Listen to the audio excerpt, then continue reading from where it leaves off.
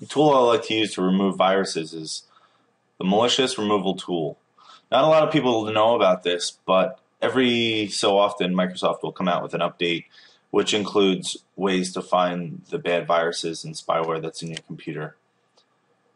On the Microsoft support page, you can find some information about this if you just do a search for Microsoft Removal Tool, Malicious Removal Tool, MRT.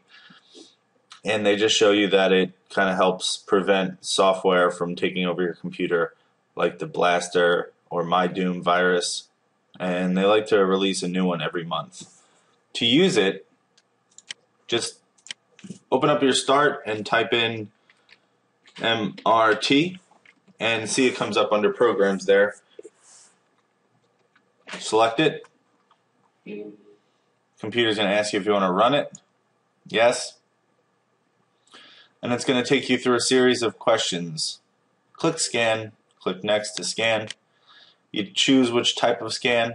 I'm going to do a quick scan just for this tutorial's purpose, but I would recommend doing a full scan. Just click Next, and it will scan it as quickly as possible. And there was no detected software that was malicious, so I'm finished. I can click Finish, and I'm done.